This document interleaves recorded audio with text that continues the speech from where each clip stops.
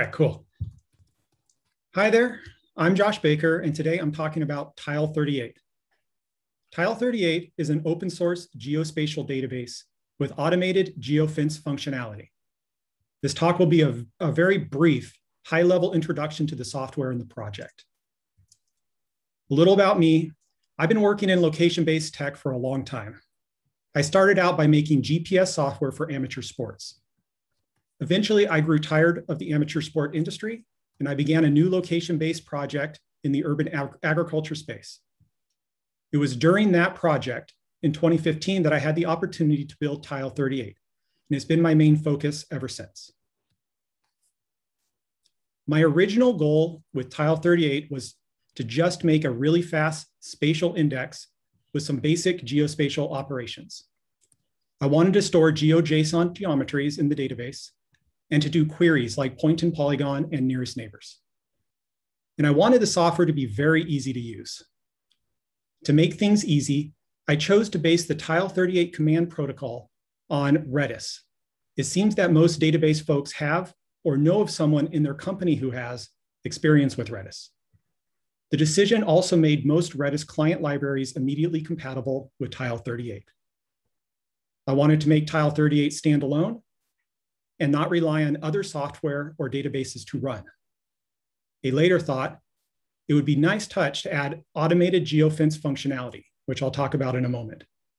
Finally, I needed a robust and scalable solution, so I added replication for failover and read-only servers. So here we are with Tile38 today, a little over 5 years and 969 commits later. Open source is pretty amazing. I went into this project with no expectations. And now it's being reused by really smart people. They give me feedback and they help me improve the project. The folks using Tile38 work in lots of different industries, but I think the sweet spot has been mobility and transportation.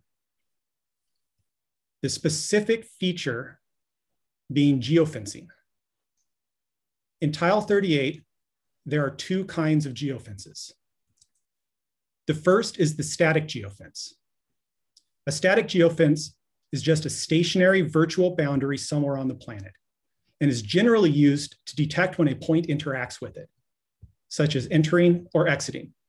In the example animation on this slide, there is a yellow dot, which represents a moving vehicle. And there are some red circles, which are geofences. As the vehicle enters the geofence, the circle turns green. And when the vehicles exit the geofence, the circle returns to red. With Tile38, you can configure your geofences to automatically send notifications when an enter and exit event happens. Along with enter and exit, Tile38 can also be set up to detect when a point stays inside or outside of a geofence or crosses over the geofence.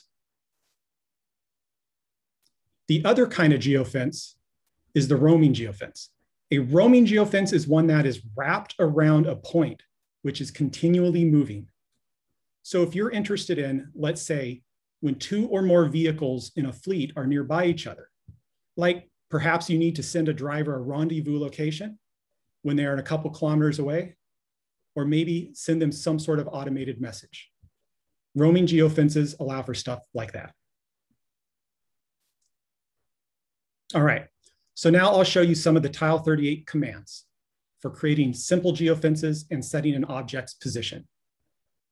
The first command, we create a static 200-meter geofence around a specific point. It triggers a notification when an object from the bus's collection interacts with it. The next command, we create a roaming geofence that triggers notifications when two objects are within 1 kilometer of each other. Finally, we have a very simple set command, which inserts or updates a point. And if that point interacts with the defined geofence, then Tile38 will broadcast a notification. These are what real Tile38 commands look like. They have a very simple, easy to understand structure. So putting it all together, it's possible to make some pretty fun workflows. You just send location data to Tile38, which does all the geofence detection stuff. And when it automatically streams notifications, it'll go wherever you want.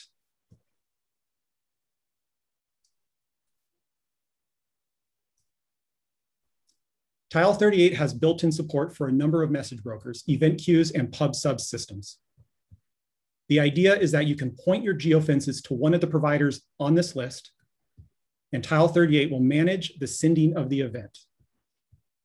While Kafka and Amazon SQS are probably the most prevalent, I know there's a lot of devs, especially in the IoT space, that prefer alternatives like RabbitMQ and MQTT. But if you want, you can just point the notifications to an HTTP webhook.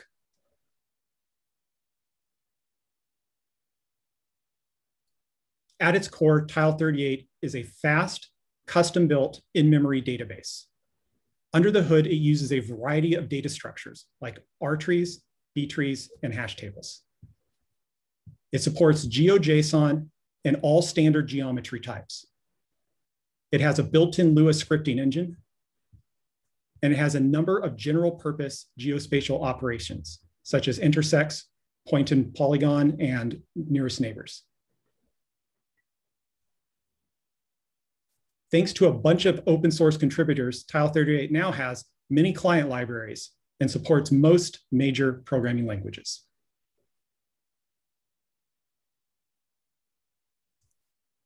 That's all for now. Check out our website for further documentation. You can also get help with Tile38 on GitHub or Slack. If you like the project, please star it on GitHub and follow it on Twitter. Thank you. Yeah, that's really cool, Josh. Really impressive. Can you give me some idea how that scales? I mean, what kind of numbers we're talking about?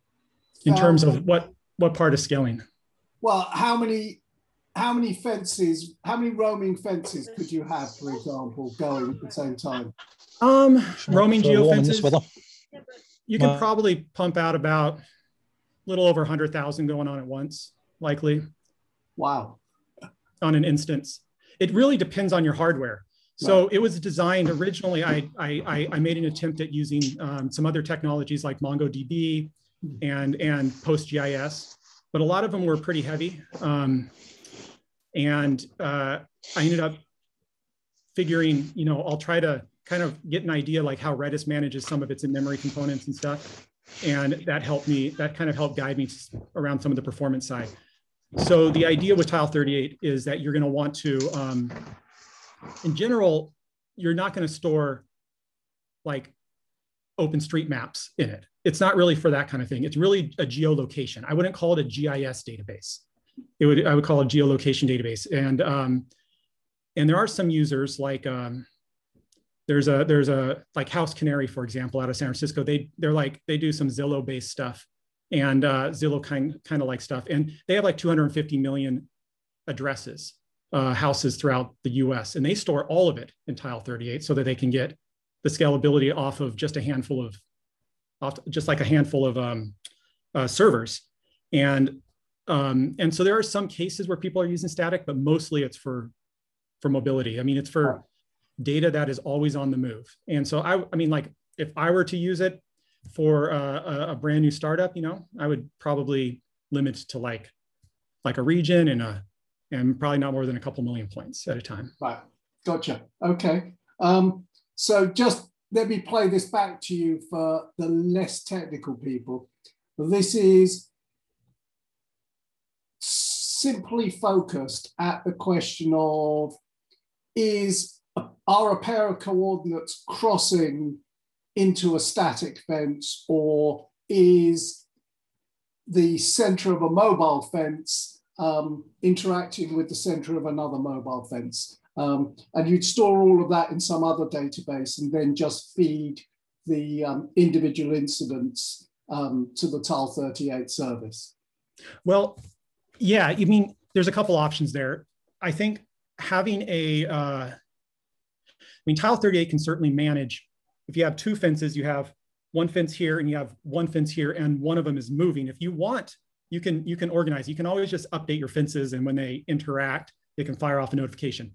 I mean, usually you have a fence and you have a point, and the point interacts with the fence. That's probably the most popular way of doing it. Bus stops are a good example for that, and train stops and stuff like that. But As far as the storage of the data, I mean, Tile38 you store all of the data into Tile38. There's no external database involved there. And so I know there's all sorts of ways to get data from one place to another. I would say, I'm trying to think of I can't recall if it was Flixbus or one of them uses Kafka across the board.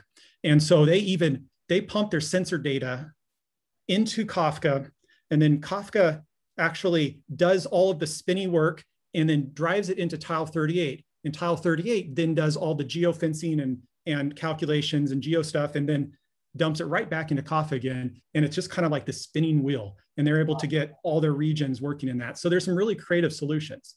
Okay. So a question. I don't know if that answers the question, but.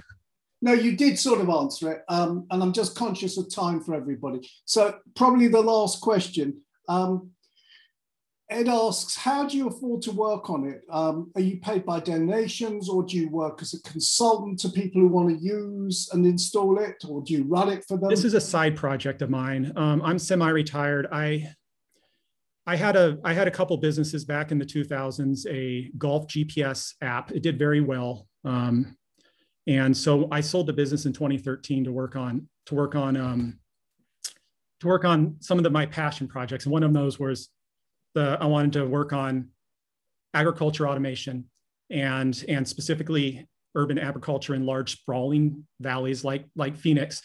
And in doing so, I saw a lot of areas that were kind of missing in high performance, like geo automation. So I just felt like this was a fun project to work on. And so I started on this, and I just working on it ever since. It's just like a perpetual side project. Okay, really cool. Josh, thanks very much. Ed, back to you to